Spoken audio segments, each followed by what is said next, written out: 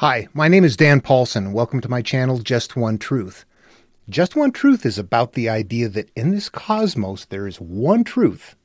No matter what religions, no matter what spiritual philosophies, no matter what you can think of in life, there is one way that everything works, regardless of how we might perceive it.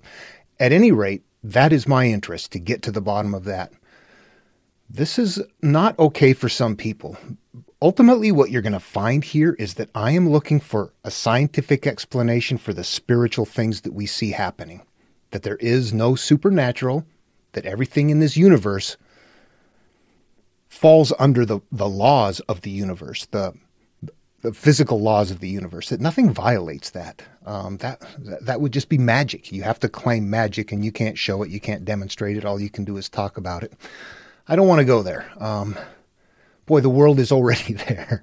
You can find that anywhere. I can't do that. I find it to be almost, for myself personally, intellectually dishonest. At any rate, I didn't know how to proceed in the next video.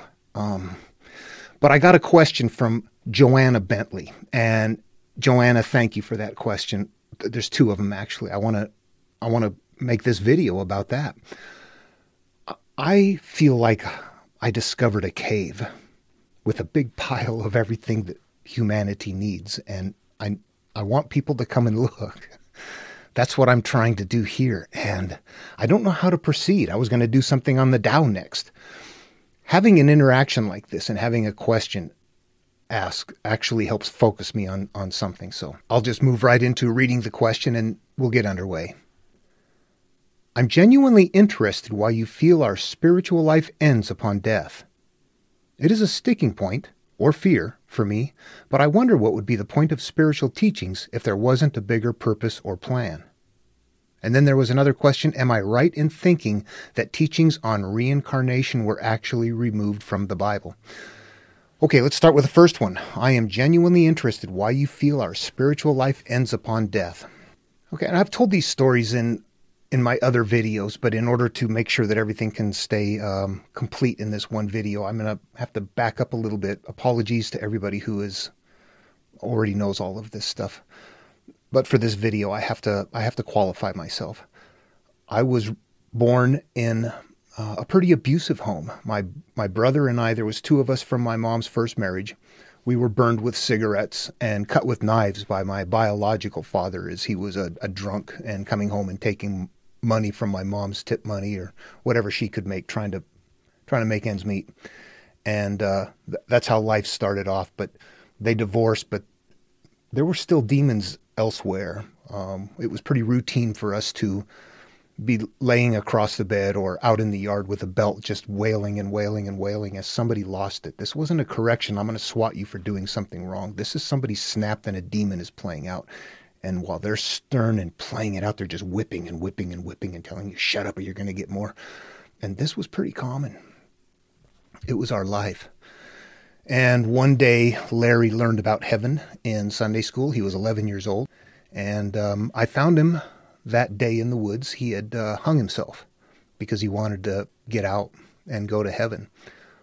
I was his 9-year-old little brother. I ran home and got a knife and cut him down. And I just before I actually went out and found him in the woods, a thought occurred to me that said, Larry's dead. It's as if somehow something in my mind told me what I was about to find. I dismissed it, but there's a combination of things that all happened there that I want you to know that I'm approaching this from somebody that wanted an answer. I was in very dire straits, and I approached this very seriously. And I can assure you, I want to find Larry. Okay, now let's go someplace different. Let's go back early in time. I want to understand the mechanics of Larry's dead. Where did this thought come into my mind? What brought it to me? I was a kid and I asked in church, oh, it's God warning you, or it's angels or something somehow trying to warn you. And you think, well, that's a little after the fact, isn't it? We've been praying for years for help and nobody's doing anything to help us. Why would, that didn't make any sense. The idea that it was God, but I knew it happened. I knew it was real. I just didn't believe it was God or angels or whatever. That was my environment. If I had been raised somewhere else, I would have been told something different. Just one truth is to find out what is behind all of those. Okay, in this next part, what I'm going to do is describe what I believe is the scientific mechanism of this magical spiritual world that we often sense, that we feel, that we interact with sometimes, that sometimes provides us with things that you wonder, how did that happen? That was magic. Or just times you read your spouse's mind, or the kind of experiences that we have, the times that we share feelings. I would theorize it this way, and let's be clear, it is a theory. We all already know that the universe is massive, this huge, incredible place full of energy everywhere. It is completely full of energy. All the voids that we see, all the empty spaces, energy. Energy is everywhere. In all of this massive amount of universe, as we bring it in, there's one little tiny little part of the universe that actually is developing into physical matter. The carbon and all of the other elements, the water, the salt, the things that make up us, carbon, all of that solid stuff is an incredibly tiny amount of what is actually in the universe. And we exist as a tiny speck within that in some very obscure place. So there's not very much of what we can interact with. The other stuff is there. We can look at it with instrumentation. We can sense it. We can interact with some energy without seeing it. But basically in our world, we have 5 senses, and that's how we interact with the world. Except for one more thing. What is this 6th sense, and why is it so obscure? This is why. Again, theory. Millions of years ago, we're in a group. We're trying to survive. I'm sure that if we considered ourselves being there, we would find that there's alpha males, alpha females. There are different people performing different roles. And this is something that becomes more evident as we begin to work together. We see primates already doing this, sharing meals and things like that as they go, chimpanzees go kill a monkey and rip it apart limb by limb, and they'll pass out pieces. Yeah, that's where we live. That's our place right there. God make that? Anyway, so within all of that, we are eating creatures and creatures are eating us. We're a big group, easy target. The more you can survive, the bigger you get, the better chances you have of surviving. At some point, the group is getting larger. And people are diversifying. Not everybody is going to be an alpha male. Not everybody is going to be a worker. Not everybody is going to be... We have different personalities. Today, we still have different personalities. We see them in engineers. We see them in librarians. We see different people that are somehow mentally optimized for different roles.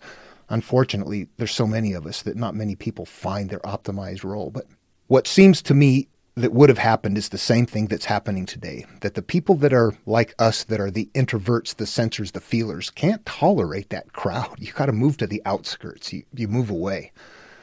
You need a little more space for whatever reason. And maybe that happened that way, or maybe there was a different reason. Who knows? But what we see is that a smaller group of people are very sensitive to the surroundings and are on the outskirts. They can't stand it in the middle. What is that? That's your first line of defense. This helps the group as a society, as an organism, stay healthier by having people on the outside that have somehow more sensitivity. You can sense that lion sneaking up on you. You don't see it, but you kind of figure it out. And when you sense it, you're sensing it through what? I am believing that we can see energy within a certain spectrum. We can hear energy within a certain spectrum. We can interact with our physical world. But our brain is more than that. Our brain stretches out, and I believe that there is one more partial connection that we have with each other into the universe, and that is something that doesn't require a physical sense, only a mental sense, and that is our capacity to mildly sense each other's emotional states, or to sense fear of somebody, or joy or anything like that. If somebody's sensing that, if the group senses that, the group is healthier because the group knows to be afraid, or it knows to go after whatever it is, fruit, fresh water, something, pile of grubs. Who knows? It would have been an important thing, though, that you could look at and say, that kind of looks like it still happens in the animal world today. And it looks like it's happening in the human world today. And that it's not everybody. That some people are better at it than others. That everybody can experience it. Imagine you're the one out there and you see that lion and it's coming down on you and you have that visceral fear that just, you're going to get eaten. That radiates out, and the group that can pick up, the people in the group that can pick up on that, and they may not know what's going on. They just sense, oh God, there's a fear somewhere. And I would say that that's probably what is happening. It just looks a whole lot more. And some people are better at it than others because of brain types. I think that's it. It's pretty simple. But you know what? It comes into our head, not from one of our senses. It comes from a magical, mystical place. It's probably coming from our neighbor. We're in a local field. We're all sharing these thoughts, but since we can't see them, smell them, taste them, touch them, we think it's somewhere, far away. This is not in our world. Yeah, it is. It's right next door. It's just coming into your brain without going through one of your physical senses. It's coming through a mental sense, and it's meant to share emotions, because that's what we do. We still do that. We can individually experience that. Somebody you're in love with, and that intensity really grows, or experiences with people worshiping, or games, or your team is winning, excitement, teaching, learning, getting excited about things. We all experience that sensation. A Christian will say, ooh, there's proof of the Holy Spirit. Or someone else might say there's proof of interaction with Allah, or a variety of things. And they are all feeling those things. They believe what it is, but they experience it. And they will tell each other that they're the only ones that experience it. Where if you're the one that kind of roams around the world and takes it all in, you go, yeah, they're all experiencing the same thing. They don't know that, but they are. And just one truth, well, that's it. What are you experiencing? What is your God, your spirits, your energy, all those things that are happening is somehow in that emotional area, or that emotional channel, the brain part. It seems as though we have a consciousness, a subconscious, and then there almost seems like there's another part that we connect with where you get more knowledge, more information. Hindus called it the Akashic records. Jesus says, seek and you will find, knock and it will be open. If you're looking for answers, there's somehow things that come to you if you're on this search. You'll find things. And even if you're not on the search and you're looking for something, you'll find it. I made that point in another video. If you think the earth is flat and you go look for proof, you'll find proof. You will have to deny a lot of things that get in the way, just like religion.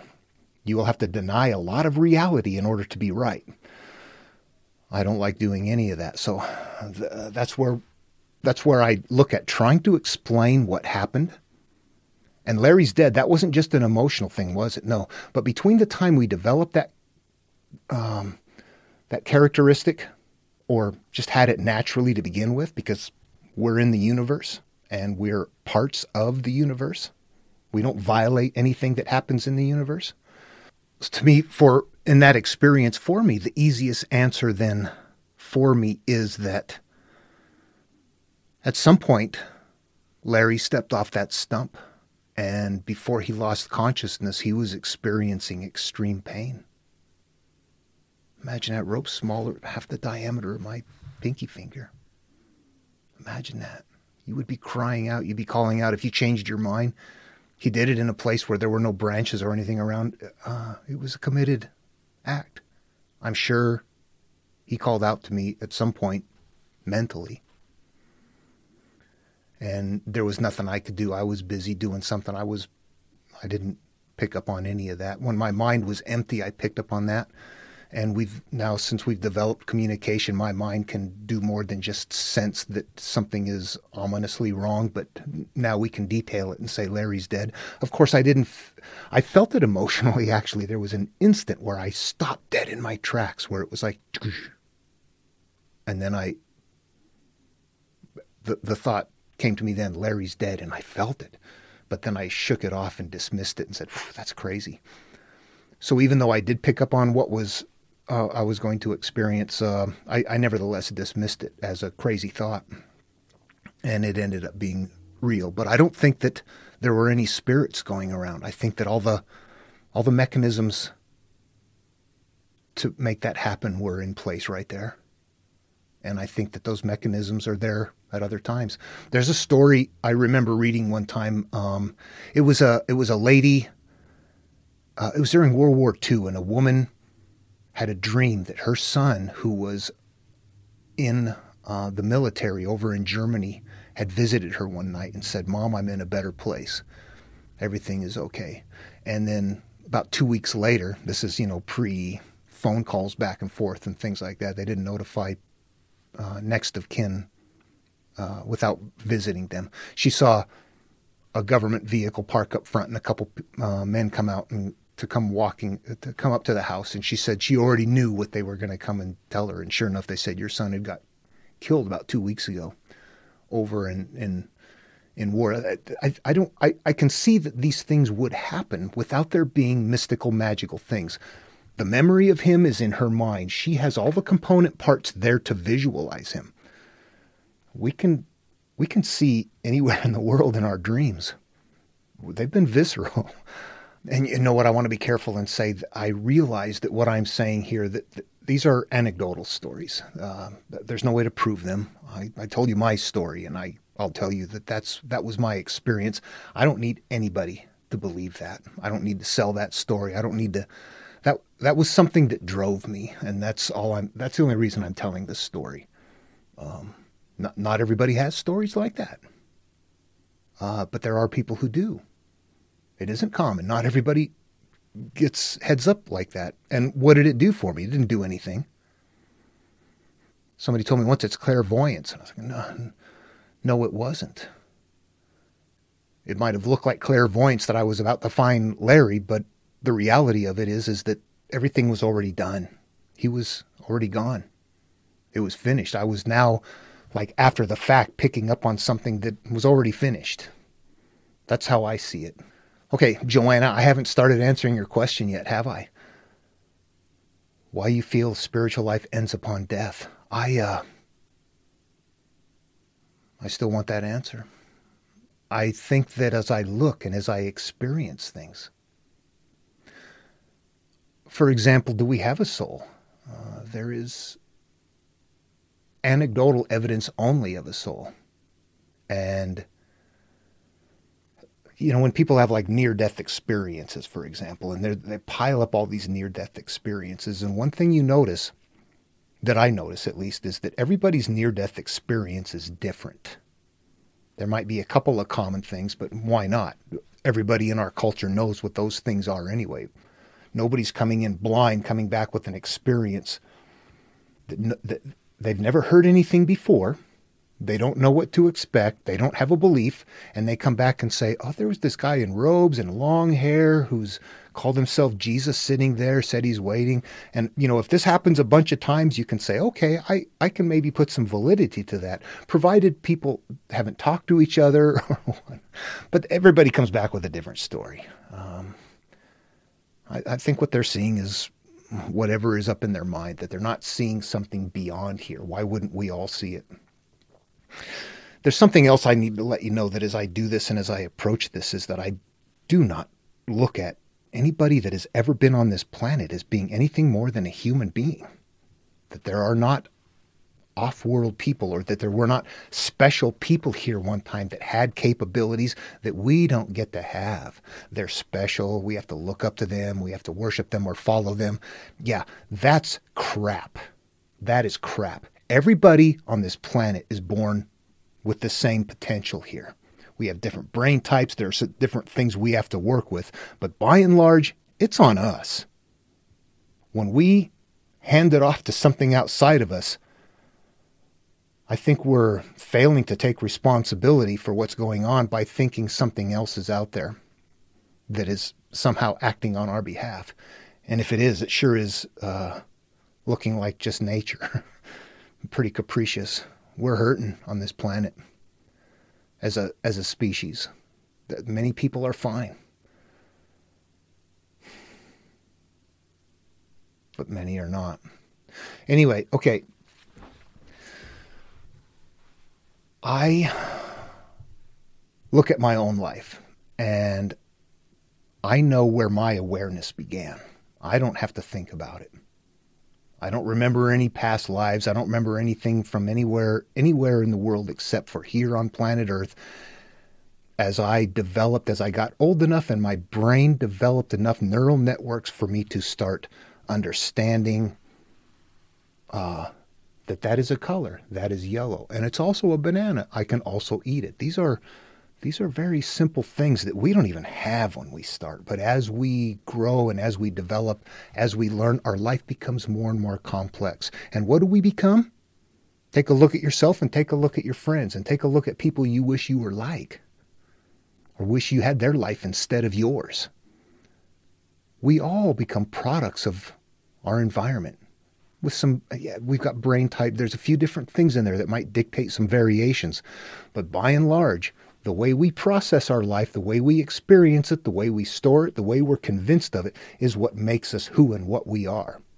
And knowing that you were raised one place and you became one thing, that if you can pull yourself out of that and realize, if I emptied out everything in my head and I went somewhere else and was raised there, I would be a completely different person. I don't see that as a soul. I see that clearly as an emergent property of life experiences and cranial development. Why would the soul still be here if the brain goes away? Is it possible that we evolve beyond here? Maybe. There might be something. I don't know. I don't go at this with a conviction. Here's a problem that I have with convictions. This is why you shouldn't seek with convictions. If you're a Christian and you're looking for answers, this property that we have is going to work. The feelings, the experiences, and you looking for answers specifically, you're going to find the answers that fit with what you're looking for. You are going to confirm your religion if you go into this already with a religious belief. So as people are looking for answers in life and they already have a conviction about something, they're going to prove their conviction. But along the way, they're also going to have to dismiss things. You know, as we move into more modern times and we develop and we continue to learn more and more, and we learn about DNA and we learn about evolution and things like that, when people just say, ooh, those don't square with my belief, those are lies. Yeah, that's not seeking. That's not seeking and knocking at all. You got to go with an open mind. So I approach everything without a conviction. I don't, unless it's something that I can see or that we can all see, that we all agree upon. I have a conviction that when I look at the sky, it looks the color of blue, but we all agree upon that. As far as gods and goddesses and different things, the only thing I agree with everybody else on is that whatever your sensations are, yep, those are right. Okay, I'm not sure if I unpacked enough there to answer the question. I'm genuinely interested why you feel our spiritual life ends upon death. Well, I don't know that I would see a reason for it to go on. What else in the universe works like that? We want it to. We got some pretty complex brains. We want to survive. That's why we're here. That's built in. That is intense. We want to survive. So why wouldn't we want to survive death? Why wouldn't we want an afterlife? But then what happens after that? I want to take a moment here and say something that I'm okay with people believing in God. I'm okay with people bringing different things to the table, depending on how it's done. I'm open to ideas, but I won't go backwards. If somebody's trying to tell me God exists, supernatural this, just get on your knees and pray. Goodbye. Have a nice life. If you're somebody, though, that's like, oh my God, maybe there's a God, but what does God want? What does God want from us? It's not worship. It's not get on my knees. It's love. It's kindness. It's something different. Okay, let's talk. What is the teaching? I want to know what that is. The life after death part, I don't see that at layer 3 as I'm interpreting things. I see that at layer 2. And I see that as being a candy shell to the teaching. I see many times where I would want it to be in place. You got billions of human beings, many with disparaging lives. Who would want people with disparaging lives to live 20, 30, 40, 50, 60, 70 years in anguish and hurt? God, we don't even like our little bit, and it gets big. I think if someone's religious belief was a way to help them live life with the idea that that's okay, there's something ahead, whether there is or isn't, but it gives them happiness now, or it gives them something that they can hold on to that keeps them floating more. I don't know how to put it. I'm okay with that. I want them to have that.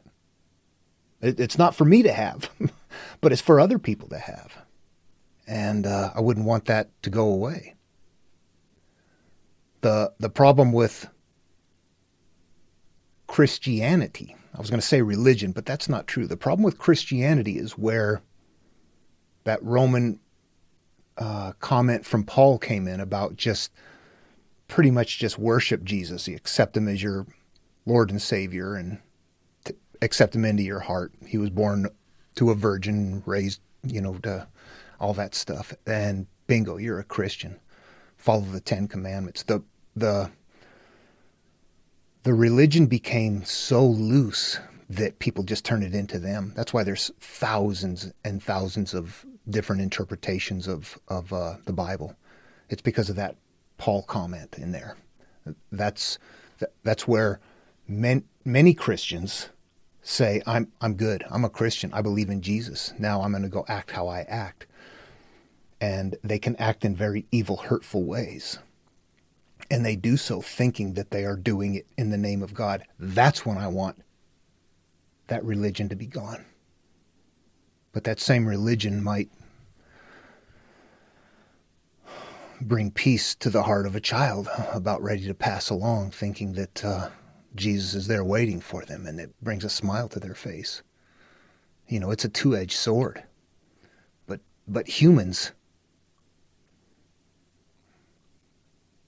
not very well evolved, still acting tribal, still acting like there's not enough resources to go around. We need to kill the black people or the brown people or the yellow people or the whatever people, the liberal people, the conservative. We need to go kill somebody.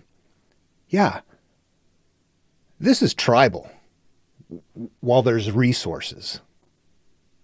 We need to understand what we're doing and where we came from. We can't change our behavior if we continue to think that we're acting out somehow in line with the God. That's where I start having a difficult time, when you realize that there are people who think, life starts after you die anyway. What does it matter? It opens up opportunities for people to be incredibly hateful, very cavalier, and dismiss the hurt, pain, death of other people, thinking, it's no big deal. This isn't the real one anyway. I got a problem with that. Yeah, I sure do. I don't want people thinking there's an afterlife if that means then your current life doesn't matter. So I don't know what to do about it. You look at it and go, God, that's so ensconced into billions of people. Nobody going to pick that out. It has to emerge out slowly. But education needs to be there. And a lot of people that are very ensconced in their religion actually shun education, or education that reaches beyond their comfort level. I think probably one of the biggest benefits we could give to our children and future generations is to stop telling them what to believe in. And tell them there's magic out there. Go find out. Go find out what makes it work. Go find out for yourself. If we want our children to do better than us, we teach them how to think. Don't tell them what to think. Let them learn. Let them explore. Let them grow. Don't limit them with programs. Don't make them into something that you are. Let them grow into something that they can be. Let them become bigger. Do I think that there's a life after death? I don't know. Do I wish there was one? I wish I could see Larry. Although more than seeing him, I wish he could have lived without having experienced that pain. And I'm at a point in life where I reconcile his death by letting his story help other people. Yeah, and that's just happenstance. That's just the luck of the draw. Here we are. I don't know what else to say or do. I'm not going to say there's a God or not a God, or a life or an afterlife or not, or I don't want to have those fights and arguments with people. I want to be more encompassing and open, but I'm not going to be open to layer 2 or layer 1 of teachings. There's a nested teaching. I'm going to be open to the nested teaching. The theist and the atheist that want to fight over the reality of some miracle, that's for them. I want to know what I do for me. I'm getting something else out of this. This is a personal teaching, not a wait till you die, life is going to be okay teaching. And I think that if I approached my entire seeking, thinking that there was a God or an afterlife or something like that, that I would have limited my capacity to find what's there, because I would have been focused on trying to prove what I believed. So it's important for me to not have those beliefs. It's okay if you guys want to join in and help in and you have different beliefs, but please allow me to have my beliefs, because I can come up with different things by not having a conviction that I have to stay within the framework of, if that makes sense. Okay. I'm going to go back to the question. I'm genuinely interested why you feel our spiritual life ends upon death. We covered that. It is a sticking point or fear for me. But I wonder what would be the point of spiritual teachings if there wasn't a bigger purpose or plan. What I see in the spiritual teachings at layer 3 is a way to live life now. It's a way to heal now, not to wait till after you die, but to do it while you're alive, knowing that not very many people will do that. More people will be happy living life thinking it'll be okay later. That's humans. That's not our lot, though, for some of us. You watching this, we got a different thing, and it's going to hurt. We won't have that kind of comfort that they have, because we have to go through the anguish of resolving things that we can't just say, I turn it over to a higher power. We don't have that, which is good. That's a blessing. The blessing from hell, but it's a good blessing because it doesn't feel good, but it shows you, it teaches you, it brings you to an understanding that relinquishing doesn't bring you to. Is there a bigger purpose plan? Yeah, live life now. That might suck to hear. And if you don't like it, that's okay. That's okay. I know. I've certainly not liked it. I get it.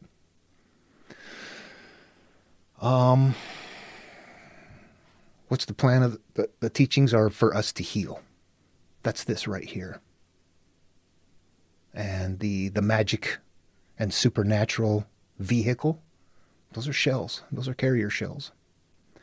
And we have an example of that. Moses talked about it, carrying a golden box. All the people carry it, but they can't see inside. Only a few people can see inside, yeah. Jesus said the same thing. Many are standing outside the narrow gate, but only the solitary will enter in. What's solitary? You've started out 2 and you're trying to become 1. It's not a magical, mystical place, although we've been taught that so much, it's difficult to separate that thinking out of what's going on here. Take Jesus' teachings out of the Bible. Take them out of the New Testament. Read it as a Dhammapada or a Tao Te Ching, not as a Roman religion.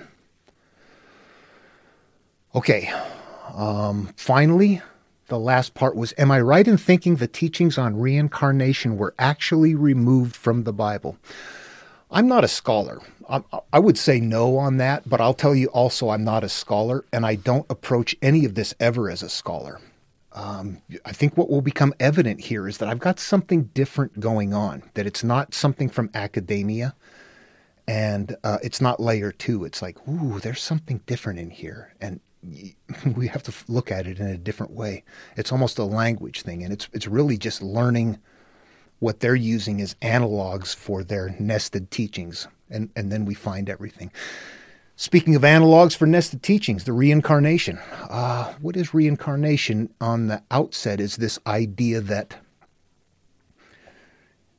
you are born and you have a life, and during that lifetime you try to get rid of all of the karmic baggage that you have in order to ascend and be beyond. And that if you can't get rid of it in this lifetime, don't worry, you will be reborn and you get another shot at it. And you continue to work at it until you've cleaned out everything from your spirit, your soul. Your karma has been erased, or the bad karma. There's good karma too.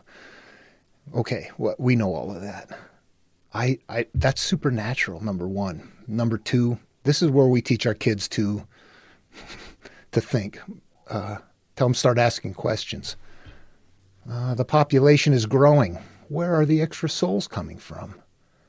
How about when dinosaurs walked the earth? Where were human souls then? Or are we the descendants of dinosaur souls? 13.8 billion years ago, when the universe was first being formed and there wasn't solid matter yet, where were the souls? Where did they come from? At some point you go, yeah, this falls apart as fast as anything else. It doesn't stand up. Layer 3, what do we got? Remember Jacob's ladder? What is the spiritual path? We are looking to heal ourselves from our hurt. We got hurt in life, this life. Not last life, this life. We've been molested, we've been raped, we've been beat, we've been burned, we've been all kinds of things, and we're looking for a way to find peace. And as you get to a point where you realize, I've got to start doing some forgiving, and this is tough stuff. I got to forgive somebody who hurt me, that hurt me so bad, so long, that it's really ensconced in my personality. It's difficult. I have to do that. And once you complete that, you feel wonderful. You feel great. Once you've gotten rid of something, once you've healed something. But there's going to be something else. You just got the worst layer, or one layer, and now you're going to have to keep at it. Maybe a week or 2 or 3 or a month or a year or years.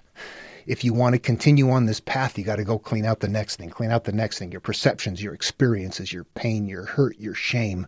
All of those things have to be taken out. And each one of those is a step along the way towards ascension. So Jacob's ladder, what do we see? He's got his head on a stone, representing being of the earth, but the ladder ascends going up into the heavens. So there's this steps. It's not one shot. It's steps. What is reincarnation?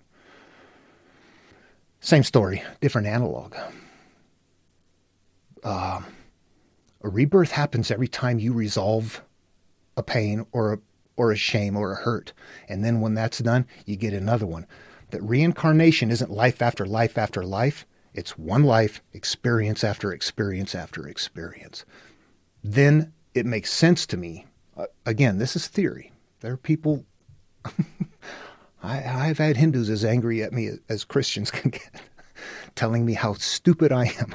I get that. I don't see it that way. I see a validity in the story as a healing process now in life, not as something that I should just hang on and wait. You're gonna come back and get another shot at it.